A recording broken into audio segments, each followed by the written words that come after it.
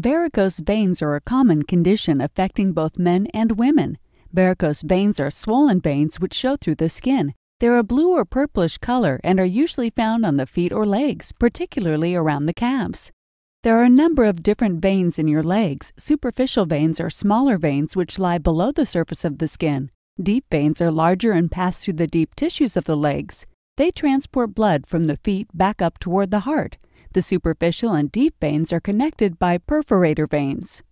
The deep veins run between the muscles of the legs. Contractions of these muscles when you move your legs and ankles help to squeeze the blood back up towards the heart. Veins also have valves which prevent the blood from flowing back toward the feet. Varicose veins are thought to form when the valves do not close properly. If the valves do not work properly, the blood is able to flow backwards and builds up in the vein, causing it to swell.